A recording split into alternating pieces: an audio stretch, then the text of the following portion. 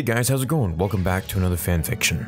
In Revenge of the Sith, Anakin was put before the Council on behalf of Palpatine, to be his personal representative on the Council. Upon hearing this, Master Windu denied Anakin the rank of Master, something the poster boy for the Clone Wars had wanted and expected for a long time.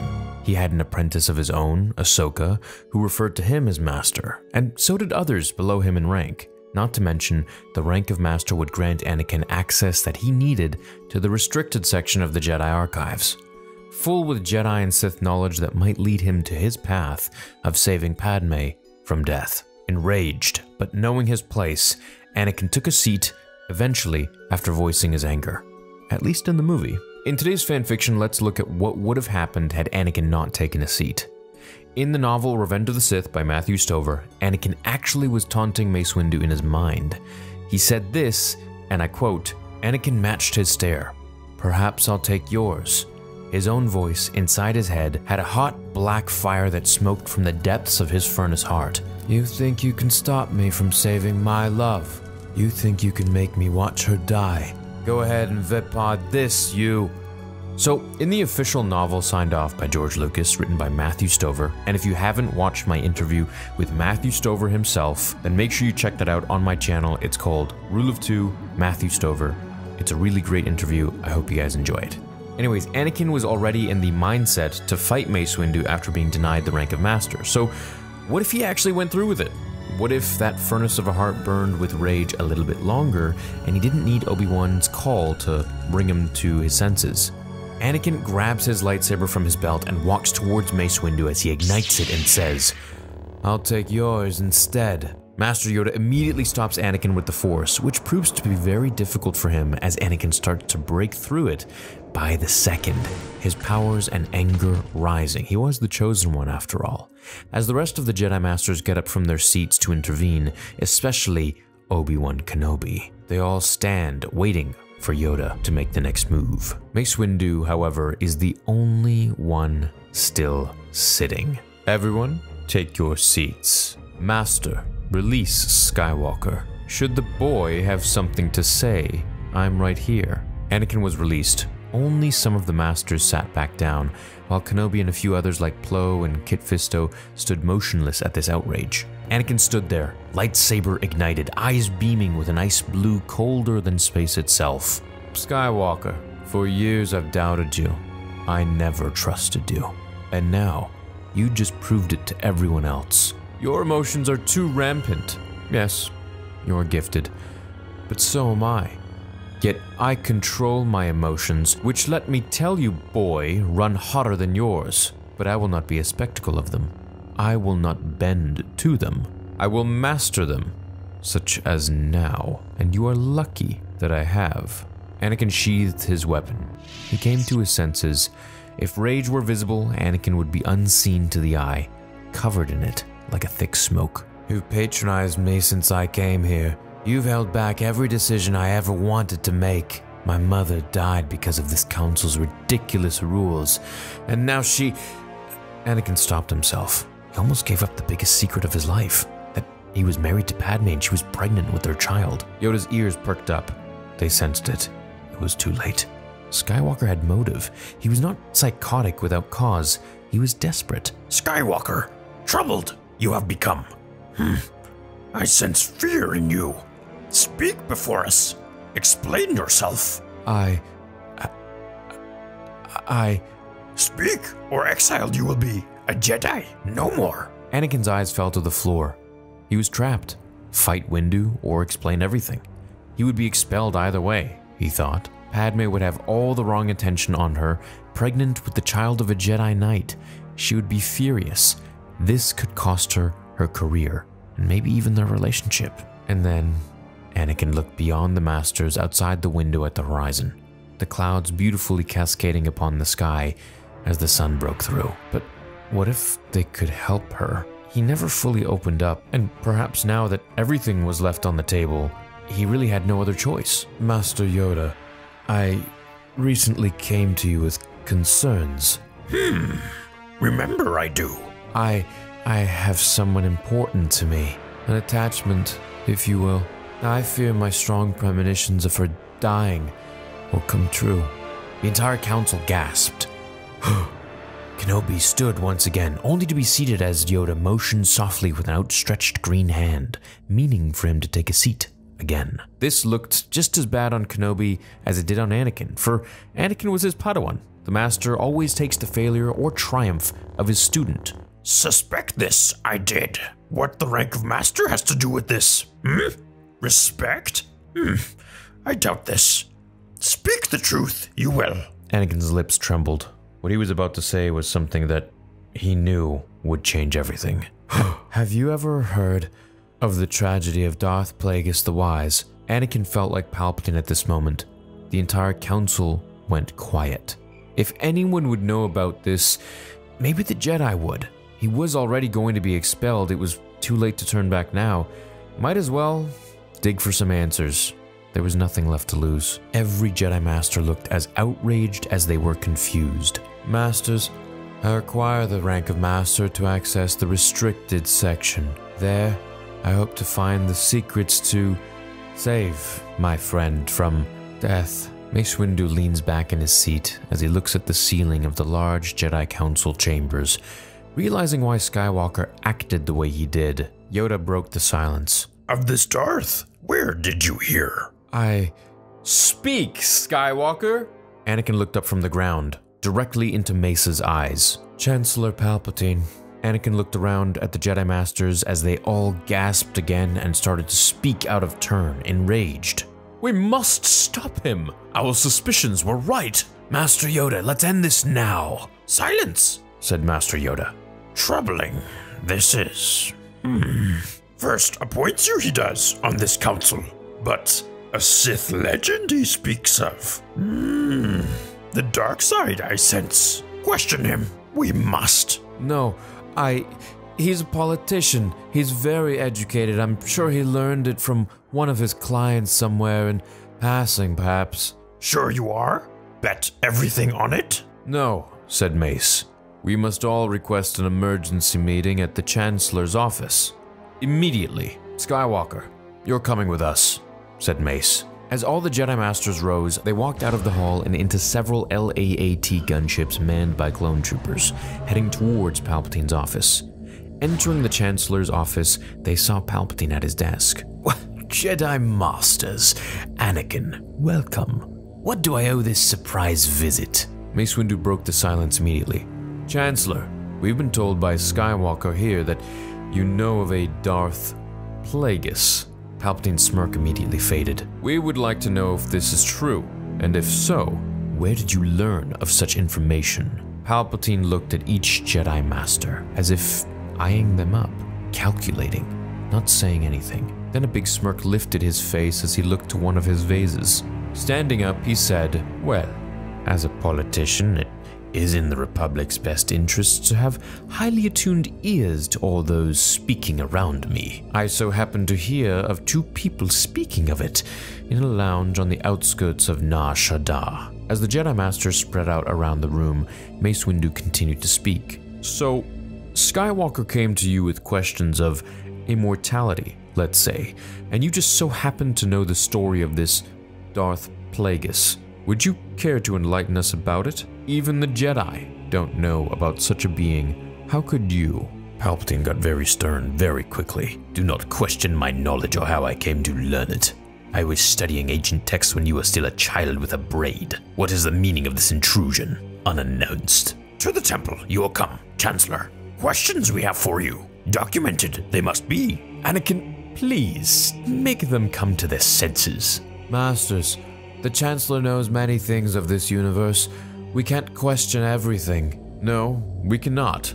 But when it so conveniently fits your concerns of immortality and is linked to a Sith Lord, which the Jedi do not even possess knowledge of, something in the Force feels very wrong. Obi-Wan stepped to Anakin. He's right, Anakin. Trust your feelings. This all feels, well, strange. What's strange here is you all disrupting the Chancellor's private time in his office. Mace looked disgusted at Anakin's words. The betrayal. As he watched Skywalker move next to and stand with the Chancellor. Chosen your side you have, said Yoda. Palpatine's look of frustration immediately turned into joy. Mace and the Jedi moved to take the Chancellor with them when Palpatine extended one arm to the vase and summoned from it a blaring red lightsaber.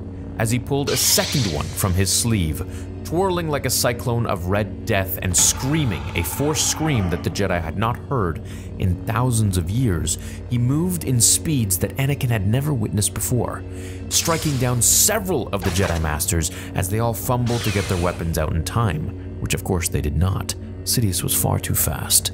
He knew that he didn't have much time. He had to take out the weaker beings first if he were to survive. Plo Koon, Kit Fisto, Ki-Adi-Mundi, and all the others all died via impalement or electrocution at the hands of the most powerful Sith Lord that they had ever seen. As Mace Windu, Obi-Wan Kenobi, and Yoda advanced very quickly on Palpatine, he sent a force wave of lightning towards them, along with a massive force push. Throwing them all back to the corner of the office, Palpatine got out his comlink and whispered in it, "Execute Order 66. Palpatine knew that he needed more reinforcements than just him and Anakin, and at this point, Anakin hadn't even gotten his lightsaber out. He was probably extremely shocked that Palpatine was indeed a Sith Lord, and at this moment, Sidious didn't know what Anakin's reaction would be in this time. As clones began to barge in, firing upon the Jedi, they all deflected the blasts, and Anakin looked to Palpatine, then to the clones, and then to Obi-Wan, Yoda, and Mace Windu, his hand hovering over his lightsaber. As Mace moved with Kenobi to attack Palpatine, Yoda quickly turned to push the clones so hard into the wall behind them that they broke through the wall itself. He used the Force to break the door to Palpatine's office so no more clones could enter. Sidious sends a massive bolt of lightning at Yoda, who is shot backwards into the wall. As Mace and Obi-Wan advance on him, Anakin watched them all fight in a colorful blur of their sabers, almost like a dancing flower as its luminous petals swayed with the wind. He had never seen anyone move as fast as Palpatine. He felt he should join in with his fellow masters, but the conflict within him was strong. Palpatine was the only one who could show him the way to save Padme, and if he died, Padme died too. Mace Windu was pushed back with the Force as Palpatine twirled steadfast onto Obi-Wan. It was all happening in the blink of an eye as Anakin watched from the corner of Palpatine's desk. Kenobi looked shaky. He had never seen his master like this. Even against Dooku all those years ago in Geonosis, he had looked more confident even then. His master wouldn't survive, and what was worse, his instincts thought, his wife dying, or his best friend in front of him. Which would he choose? Sidious used the Force to choke Kenobi, raising him into the air. Windu and Yoda slowly rolled around as they tried to get to their feet, failing, smoke smoldering and emanating from their robes. Anakin could feel the beads of sweat dripping down his brow, some falling into the crevice of his scar like a tiny creek, the same scar that Asajj Ventress dealt him years prior during the start of the Clone Wars.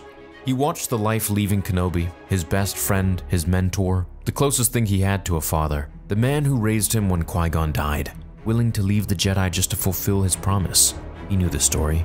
Kenobi's saber fell from his hands as Palpatine writhed with power, one hand up in the air and the other clenching his weapon. Where Kenobi's feet were kicking the air as hard as he could, now reduced to just feeble punts as he immediately dropped to the ground. Sidious flew headfirst into the wall. Skywalker looked over to Kenobi as he lay unconscious on the ground. "Please don't be dead," he thought. His lightsaber ignited as he stared at Palpatine, who got up and saw that it was Anakin who did that. Like a bantha in headlights, Palpatine was shocked Skywalker would do such a thing. "You were behind this war, playing both sides. You were behind the assassinations on Padme's life. You controlled Dooku. I trusted you." Palpatine didn't know what to say. For the first time, he merely just looked at Anakin, then to the boy's blue lightsaber. "Are you going to kill me?" "Skywalker, stand down. You are too conflicted," said Mace from behind as he got up, when he was immediately shot back into Palpatine's desk as it crumbled into pieces. Anakin didn't even take his gaze off of Palpatine. He just struck a Jedi Master. Hopefully for his sake, Mace was still alive. Anakin walked towards Palpatine as the Senate summoned his saber from the floor. Standing in the same spot, he ignited it like he had done moments before with the other Jedi when they were alive, which now they laid scattered across the floor, lifeless in pieces. The future master and apprentice locked sabers as Palpatine taunted the boy. "You are angry, Anakin. I can feel it. Use your emotions. Forget what the Jedi taught you. They were holding you back. They lied to you. As did you, callously said Anakin. They fought in a blaze of red and blue. Anakin was standing his ground, but he knew Palpatine wasn't unleashing his full powers. Not yet. Skywalker turned and twirled the saber behind his back when he suddenly realized Palpatine had vanished and appeared behind him as he looked down to see a red blade of fire locked on top of a green one, as Master Yoda had arrived and saved Anakin from losing yet another limb. Check on Kenobi. You must. Handle Sidious. I will. But Master... Yoda pushed the Force out in both directions as Palpatine was sent back a few steps and Anakin was moved several meters. Rushing over to Kenobi, he says, Master, are you alright?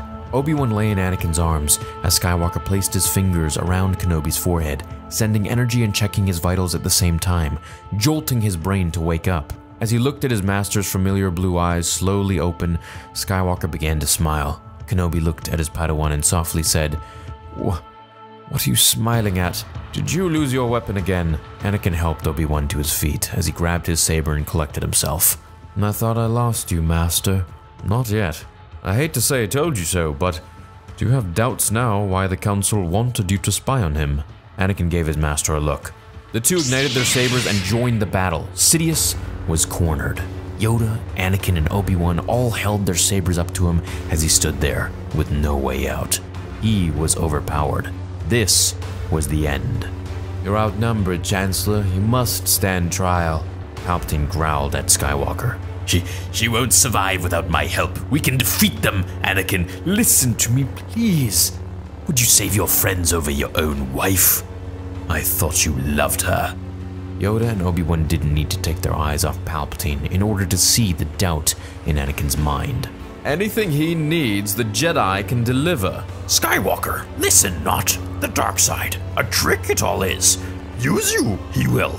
Your future. Discuss later, we will. As Anakin thought, he knew that Palpatine was behind it all, and he had to be taken into custody. Maybe then he could learn the ways of saving Padme as a means of bartering with him. In jail, perhaps. Let's take him in, Anakin said. Palpatine looked at Anakin. So be it. As he threw one lightsaber into Kenobi's chest and the other at Yoda's, who deflected it and struck Palpatine down immediately. No! Yelled Anakin, as he went to grab his master, who fell in his arms and uttered his last breath, much like Qui-Gon was lifted in Obi-Wan's arms years before, perhaps in another life. It's not your fault, Anakin. And so, with that, the Force answered back. In what would have been the loss of Padme, now saved due to Anakin's remainder in the light side of the Force itself had to take the other closest person to Skywalker. A soul for a soul, Obi-Wan for Padme. Both his master and Palpatine, his potential master, died that day. As Anakin lay in tears and Mace Windu walked over to see what had happened, now wasn't the time to deal with Skywalker. The three of them looked at Obi-Wan, lifeless in silence. As Yoda walked over to Kenobi, Anakin didn't know what the Jedi Grand Master was doing. Placing a hand on Anakin's shoulder, he motioned for Anakin to step away and lower his master to the ground. He closed his eyes as the tips of his ears moved, like they were feeling the air. Yoda hovered his hands over Obi-Wan's chest where the lightsaber had gone through, as if time were being reversed. It completely fixed and cauterized the wound, which was now no more, just healthy flesh. But Kenobi was still dead. No breath or pulse could be felt. With a touch of his finger over Kenobi's heart, a jolt began his heart once more, and the Jedi Master opened his eyes quickly, gasping for air. As Obi-Wan looked around, he saw his three friends looking down upon him. What happened? Master, did you bring me back? Yoda opened his eyes and smiled with his little thin lips. Did you? I will. And so in the end, it was the Jedi who could achieve immortality, or at least bring back those from the dead. Kamino was investigated, and the clones all had their chips deactivated after the Republic found out the hidden plans of Order 66 all along under Palpatine's design. Anakin would be let go from the Jedi Temple for his acts of outrage towards Mace Windu. In both events, and his marriage of Padme Amidala, and the creation of their 2 children. The Council would not have this type of attachment, where Anakin and his children would be trained in the temple, or so he wished. This would break the rules of the Jedi and bring a danger to all involved, and not to mention, if no one could have attachments, why was Skywalker and his children allowed? Anakin and Padme would move to Naboo. He would train his children in the ways of the Force from birth, upholding the values of the Jedi with the ways of Qui-Gon Jinn, trusting the will of the Force and not bending it for political gain, but of course giving them the option to pursue any career that they wanted in the future. However, they wanted to be just like their father. Obi-Wan would frequently visit his best friend and the Skywalker children who saw him as an uncle. He would watch Anakin train them from time to time and gave pointers when he could, but of course, ill-advised from the Council and in secret. You could say Obi-Wan was becoming more like his former master, Qui-Gon Jinn, after all. When the next big threat hit the galaxy, there would be 2 new Force users more powerful than any, ready to help fight for peace. Anakin, Padme, Luke, and Leia lived happily ever after.